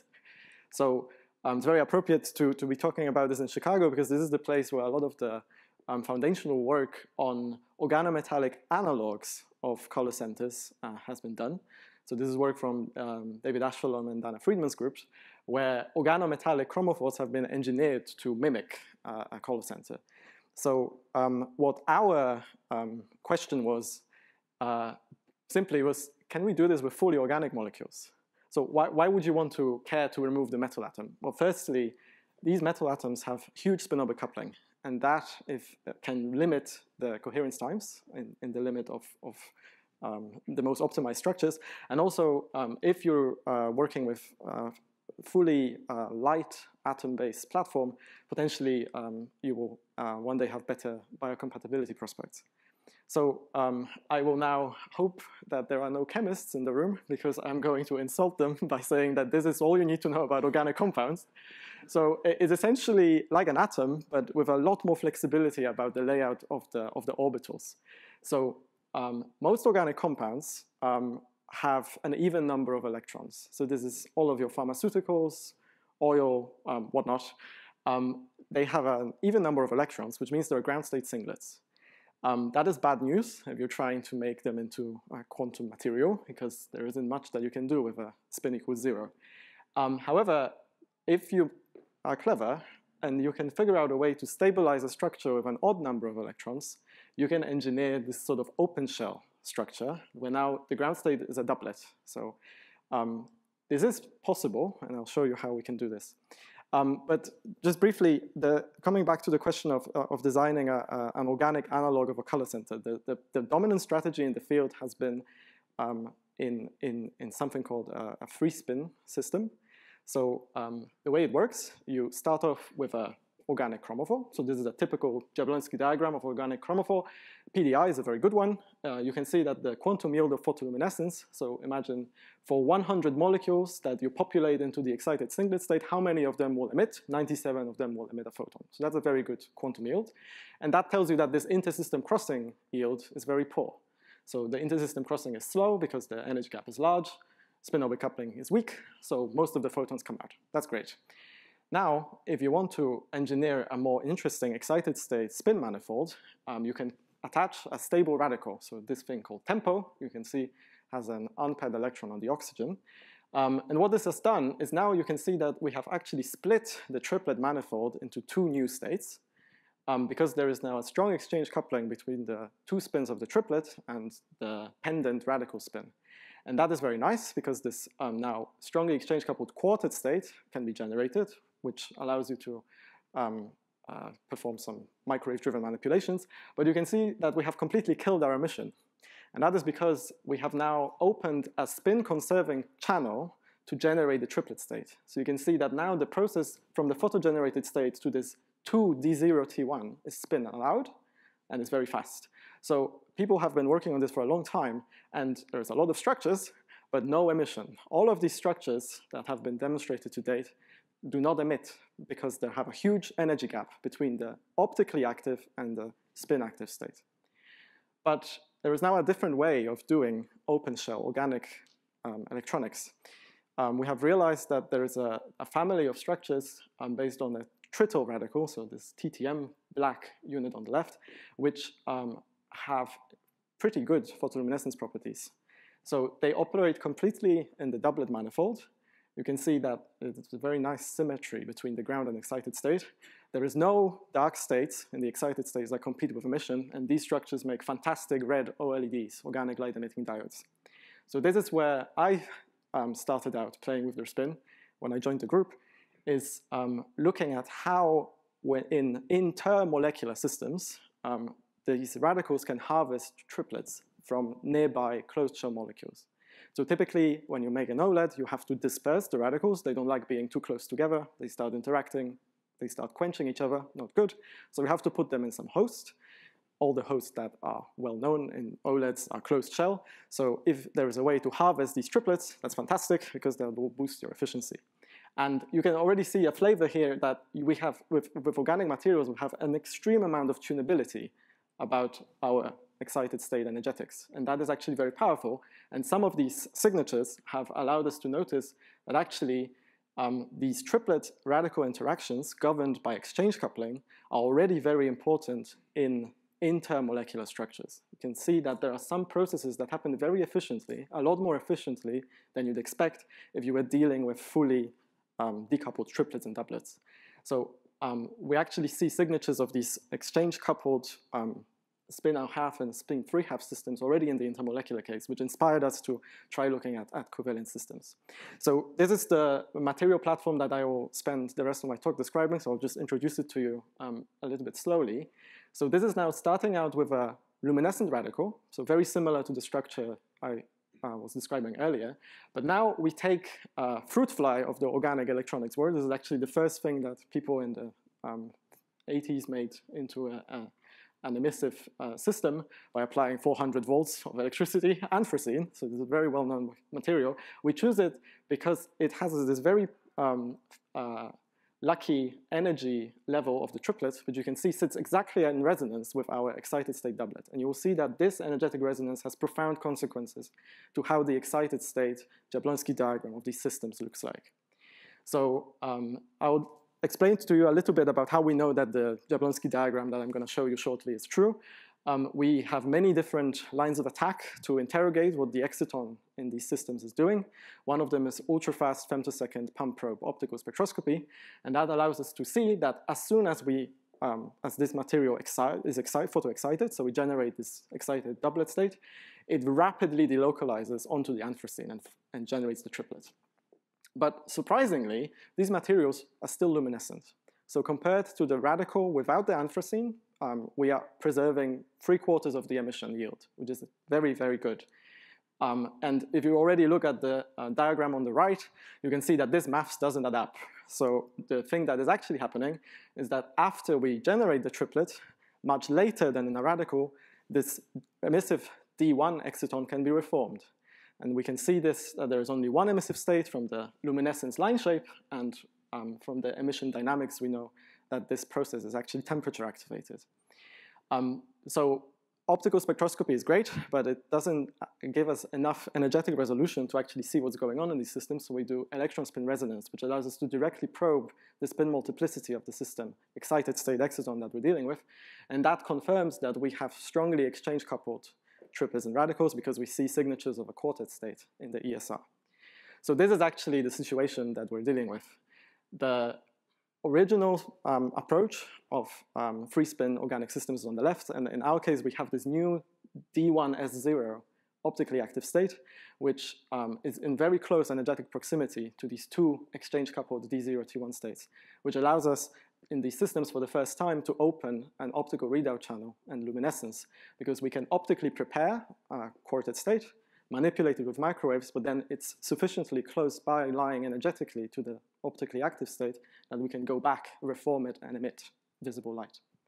So we are very excited about this system because it has some very nice properties. For example, we can do all of this at room temperature. So this is room temperature electron spin resonance, showing the same line shapes that I was showing you earlier at cryogenic temperatures, showing that we have a high yield of spin polarized excited state quartets in dilute films even at room temperature. We can do microwave-induced Rabi oscillations, proving that we can put this quartet state into an arbitrary superposition. And the key thing here is that we are actually not losing any quantum fidelity by introducing the luminescence channel. So compared to the best non-luminescent quartet structures, the fidelities are quite similar. And we can do pulsed electron spin resonance at room temperature as well in these systems because the coherence times are sufficient for that. And very excitingly, we have for the first time demonstrated optical readout via ODMR, and we did in collaboration with Vladimir Diakonov's group in Würzburg in Germany, as well as the readout at room temperature. So coming back to the big advantage of chemistry here, we have demonstrated that this molecule has this Jabloński diagram, but the whole pitch was that we can change it if we don't like it. So what we can do, we can stick another radical on the other side of the anthracene, and then we generate a larger 4-spin system, now with an excited quintet state. So beyond going to higher spin multiplicities, which could be one day more useful for dense architectures in quantum computation, the nice thing here is that this introduces a much more rich manifold of exchange couplings. So now you can see that in the states on the left side, we have very weak exchange because the two radical spins are very far away from each other, 2.1 nanometers. So the exchange is weak on the order of micro eV. But as soon as we generate a triplet on the anthracene bridge that strongly couples to both of the pendant radicals, the exchange increases by 3 orders of magnitude. And we see quite interesting signatures of this in the dynamics. So if you look at the comparison between the room temperature electron spin resonance of the monoradical on the left and the biradical on the right, you can see that at early times, they both look comparable. This is actually signatures of these strongly exchange-coupled high spin states, quartet for the monoradical, quintet for the biradical. But you can see as you go to later and later times, at 30 microseconds, the monoradical doesn't show any EPR signal. Under the same conditions, you have this very narrow signal near G equals 2. So we are quite intrigued by this. And you can actually verify that this is coming from a ground state polarization because the signal on the right, you can see, is monitored at a field position which is away from the central resonance. So this can only be populated with quartet or quintet state in this case. You can see by 10 microseconds it's all decayed. But only for the biradical, on the plot on the left, you can see that you have a long-lived spin polarization, which actually decays with the same lifetime as the T1 time of the ground state radical. So this actually comes about from the fact that the triplet channel in this mechanism is more favorable on emission to the singlet channel. So you can optically generate, now without any microwave driving, a spin polarized ground state So this is the closest analog to an NV center that we have so far in organics. So in summary, I have showed you that by utilizing an organic luminescent radical, which has been engineered to be resonantly coupled to a resonant triplet reservoir, we can bridge the gap between this optically active, so luminescent, excited state, and the state that we're interested in for microwave manipulations. And this way, we were able to demonstrate for the first time optical readout in organic materials and ground state spin polarization. So with that, I would like to thank my supervisor, Richard French, and mentor, Ambrose Evans, for allowing me to play around with these radicals, all of the people involved with this work, and you for your kind attention. Thank you.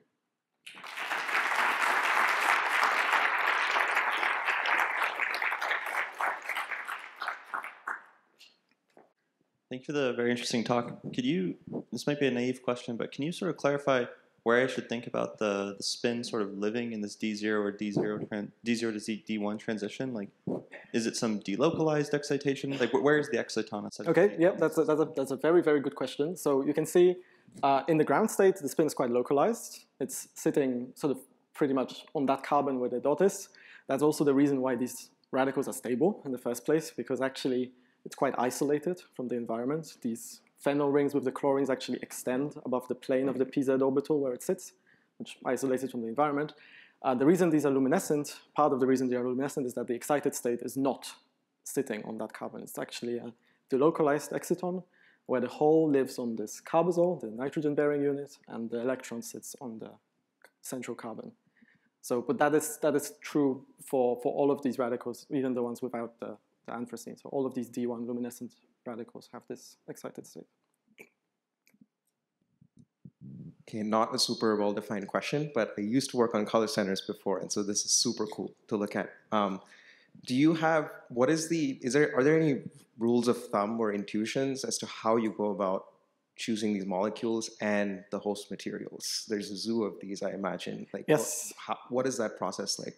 Right, that's a good question. So I was pitching it as a strength, but it can also be a pitfall because we are a little bit too spoiled for choice sometimes. We are actually the set of the main constraint comes from the luminescent radicals. So in this work, the amount of structures that have this stable open shell structure and luminescence is actually quite small. This is quite a recent set of chemistry that has been shown, maybe 5-6 years. So that restricts us because we know that we have to be in resonance with the energetics of that state to do energy transfer, exchange coupling, all these things. So then you basically select your luminescent channel, sort of 1/2 of the molecule, or one of the 2 molecules in your intermolecular system, and then you just go to the library of known materials and you pick which one matches the properties. But then if you, for example, want to build an organic light-emitting diode out of this, then you have to worry also about charge transport properties, resistance losses, all these sort of things. So quite a big parameter space. Yes, other questions? So I have a question. Super cool work. So you sort of have things separated here. There's optical readout and there's optical polarization. Both of those go into the ODMR contrast, which looks to be low. Do you know which one's really limiting you and what those numbers are sort of separated out? Right, that's a good question. So we are currently working on this. The optical contrast is very low right now. We think that basically currently the strategy is to so you can see this is sort of a modular mechanism, but we haven't really explored deeply the sort of the connectivity between the units. So we think that if we introduce some greater variation in this, we could probably find an experimental answer to which of these 2 is limiting us.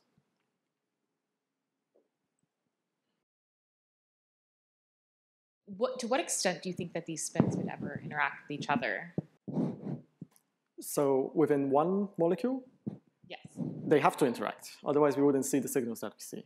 So I guess within like separate molecules. Right. So we make sure that they don't interact. So we can embed them, as in it's quite easy. We sort of put them in a medium which ensures that they're far away from each other.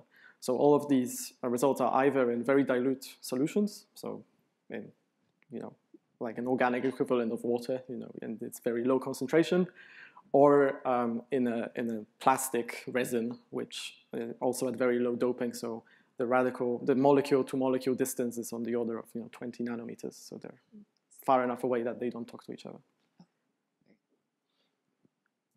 Okay. Yes. Sherry.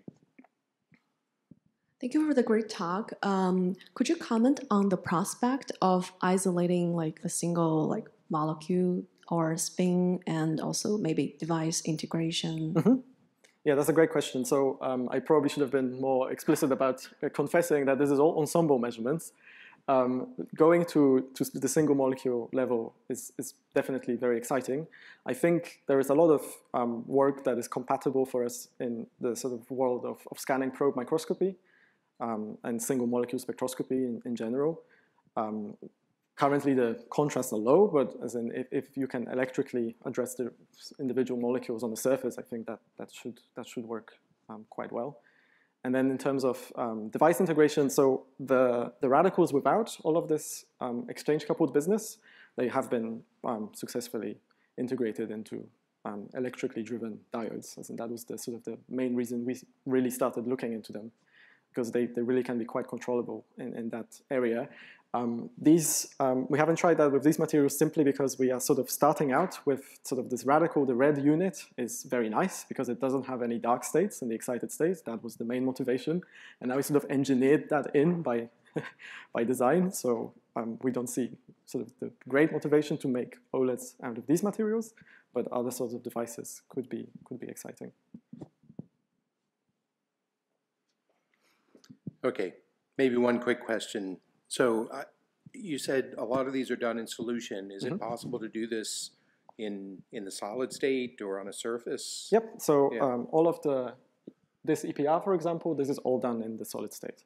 So as soon as we go about, because we need to immobilize the spins to measure them in this technique. So as soon as our solvent melts, we have to go to a solid matrix. So and all the room temperature EPR is done in the solid. And the nice thing is that we see no difference in the behavior between liquid and solid media. So provided that the molecules are far away from each other, that they don't talk to each other, the medium doesn't matter. Yeah, great. All right, well, let's thank Sebastian and all the speakers from this session again. And now it's time for our panel discussion. So please, speakers.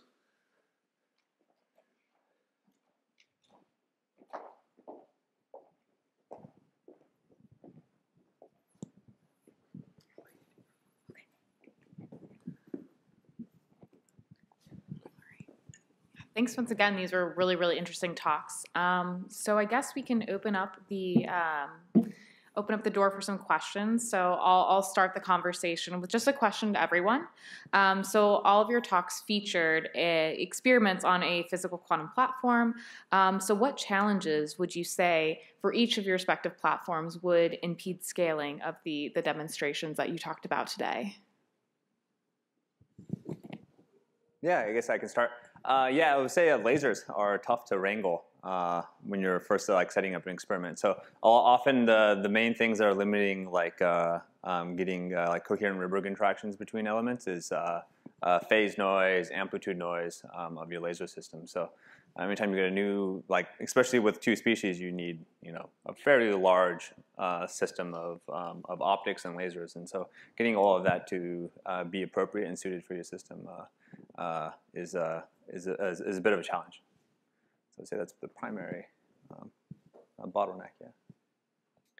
Yeah, so for superconducting qubit or the platform, the novel architecture I'm working on, it doesn't add on extra complexity in terms of scalability for superconducting qubit.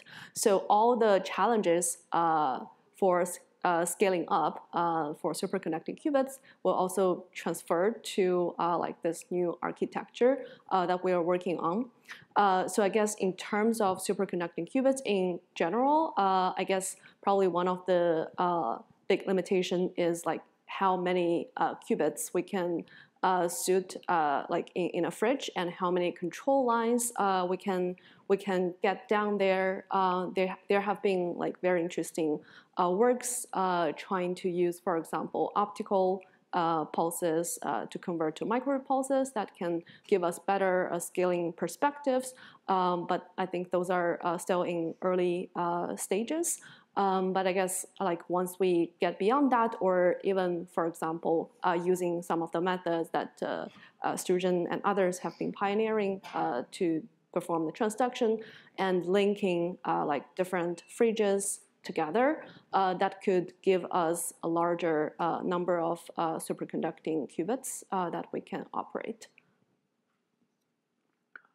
So for my work collaborating with Continuum, I think the main bottleneck is the number of qubits they have. So for example, for their previous version, they only had 20 qubits, which wasn't enough for our purposes. And their new one was 32 qubits, and our final state had 27 qubits. And we had to use the rest of them as ancillas to do measurements. And we even had to do like multiple rounds of measurements. So reuse ancilla. So we really squeezed every ounce out of that platform to get the result we wanted. So I guess if they had more qubits in the future, that would be very cool. But as for me, I'm a theorist, so I'm not bound to a particular platform. So for example, this dual species Rydberg array is also very cool, and I'm open to see what other platforms that we can use to prepare interesting quantum states.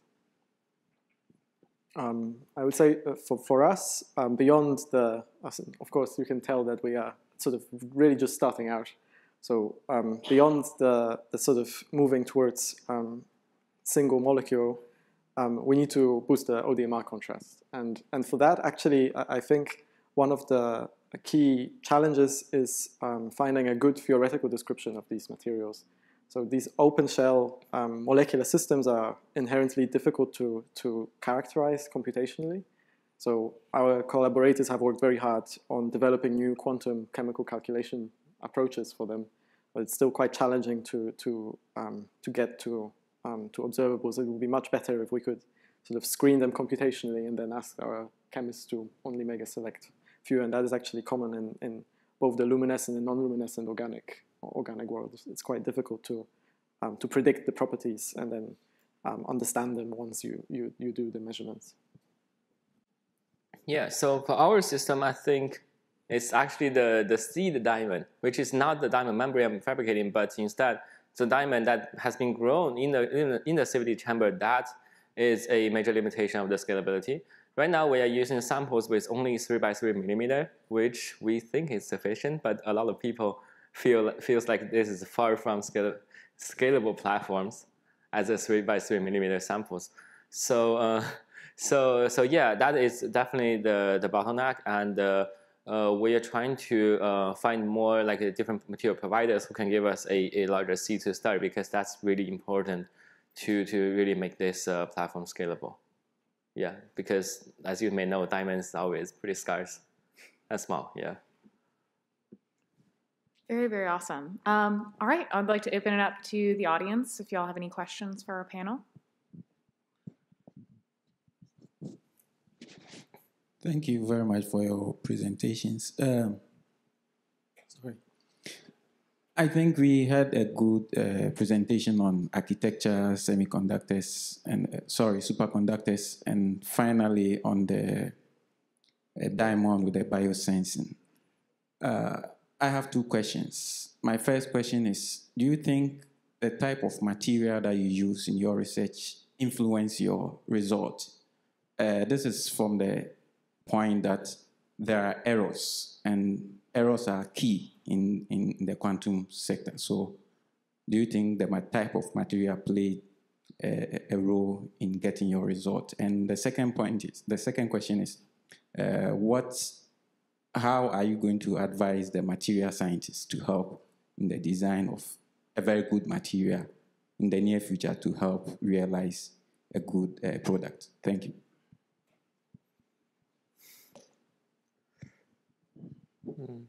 Maybe I can start. So diamond itself is actually a very nice material.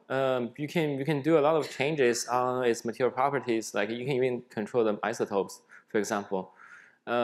So in principle, it should be a pretty clean system. So most of the decoherence actually happens at the surfaces or interfaces or even sidewalls. If you don't do the etching or patterning right, you're gonna introduce a lot of different decoherent sources to it. So so on the one side, that motivates us to build a material platform with really high quality crystal.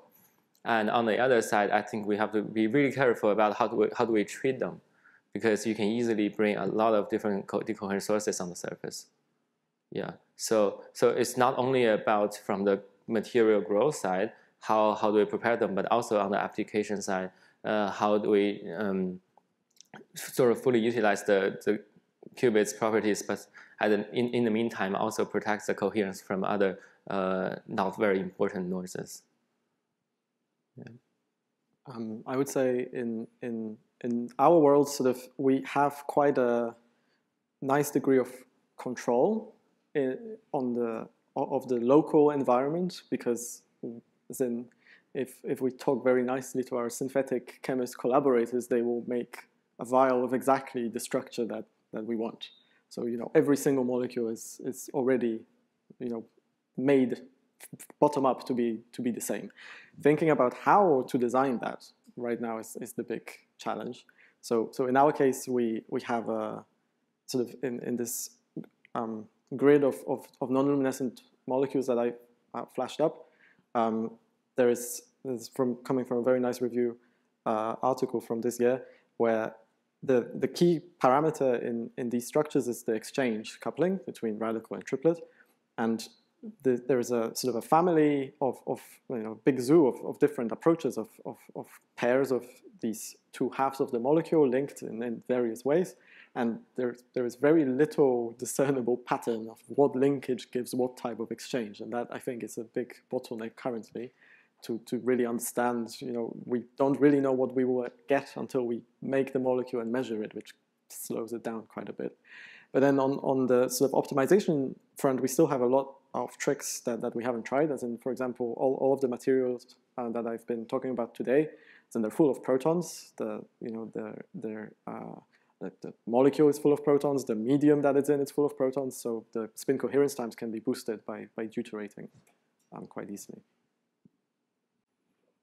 I might not be able to address your question directly, but I guess for me as a theorist, we're looking for different platforms that can sort of tailor to interesting things we can prepare. Maybe one thing I can mention is, for example, we have another collaboration with IBM where we use their quantum device to prepare a GHZ state. And what we did is they, in some of their protocols, there's some sort of coherent error. And we actually intentionally turn on that coherent error and tune through a phase transition. So we were able to use their device to our advantage to, for example, create a phase transition. So depending on the platform, we can use that to suit different purposes of states we want to prepare. Yeah, so I think for solid state devices, material is like one of the most important aspects. For superconducting qubits in particular, like the metal we use is actually very important.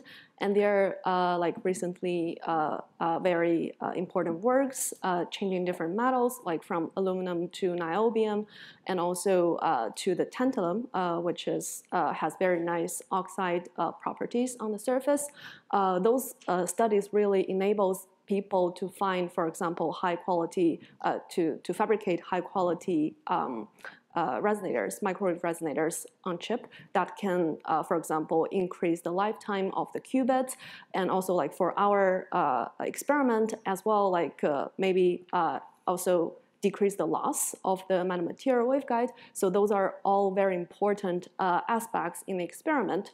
And on the other hand, because of those microwave resonators and qubits, they are sensitive to those materials or like surface properties, they can also be used as like sensors or indicators to tell us like what's the quality of those materials and help us to find like different loss models, for example, two-level system or bulk losses and other different type of losses in those materials and solid-state systems. And there have been like many nice work in those directions. So I think it's actually kind of like two fields, like material science and quantum engineering. Those two fields like are kind of going hand in hand and advancing each other to go forward. So I think those are very important aspects.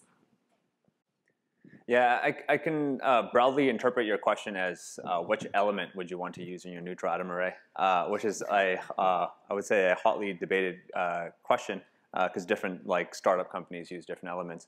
But I will generally say that the summary of the landscape for neutral atom computing is that, or quantum information processors, is that every element has a number of advantages or disadvantages. And there's so many different complementary and compelling approaches to building quantum systems from neutral atoms, some of which we're just discovering every week, like new ways to do a mid-circuit measurement using some sort of like a different element than we thought.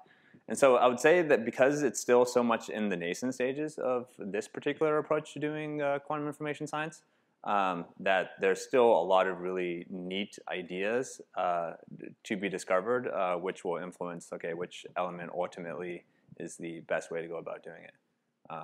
Not to be said that certain things are just immediately better from the beginning, like a terbium, nuclear spin state, ground state, has no coupling to the tweezer, so it has a really long coherence time immediately. But you might be able to get around that with other like sophisticated ways to decouple your like ground state in an alkali. So I'll say there's different advantages and disadvantages, but maybe there's tricks that you can play. Okay, so we're being told that we've run out of time. So let's thank all the speakers again.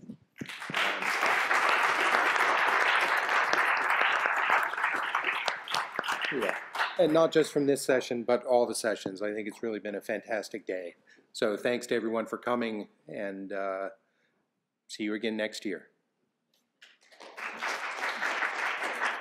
Oh, before we get going, we're gonna quickly go ahead and give the. Yes, thank you. So we're going to go ahead and bring back up Jay Lowell to go ahead and award all of our Creator Prize winners here. So first we'll begin with Sherry Zhang.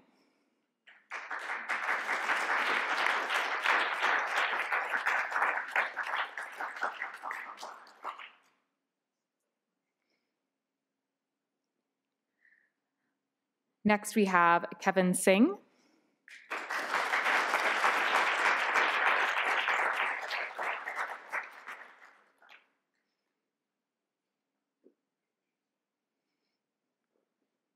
Next we have Tantivasadakarn.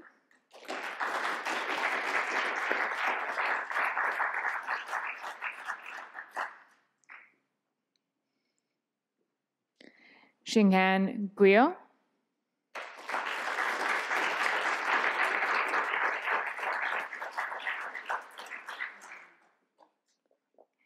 And then last but not least, Sebastian Gorgon.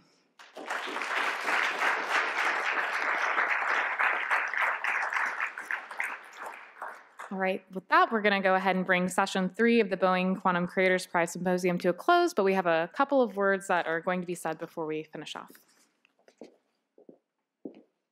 Thank you, Kate. And I know everyone is raring to go. It's been a long 2 days. Just want to say as we conclude the 2023 Chicago Quantum Summit, how impressive it's been to see these amazing and talented creators today, and really over the past few days realize what a multidisciplinary field this is, right? The interplay between platforms and materials theory and experiment that we got to see kind of in a different way yesterday and then today. And then before everyone leaves, just want to give out a whole bunch of thanks. One, to all the organizers, the moderators, the sponsors, and others, including Boeing's support of the creators this today. I also want to flag really quickly someone who was not able to make it, who was really the person who started the Quantum Creators Prize, Hannes Bernine, who is on paternity leave right now. And he was not able to make it today, but I think it's a really important thing to shout out that a few years ago he was the person who really came up with this idea to honor these young, talented rising stars. And then I quickly want to thank the whole Chicago Quantum Exchange team, David Shimomura, Becky, Meredith, and Megan, Andrea, the education team that was really critical for today, Emily, Easton, Russ, and Katie. And then OUEC as well, including Tiffany, and a lot of these people are still, in the reception area. David Ausschlam and the rest of the CQE steering committee, and really you guys, the audience. Thank you so much.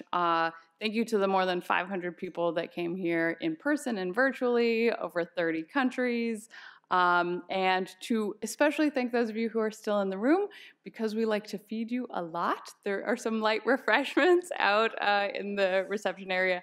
Thank you again. See you next year.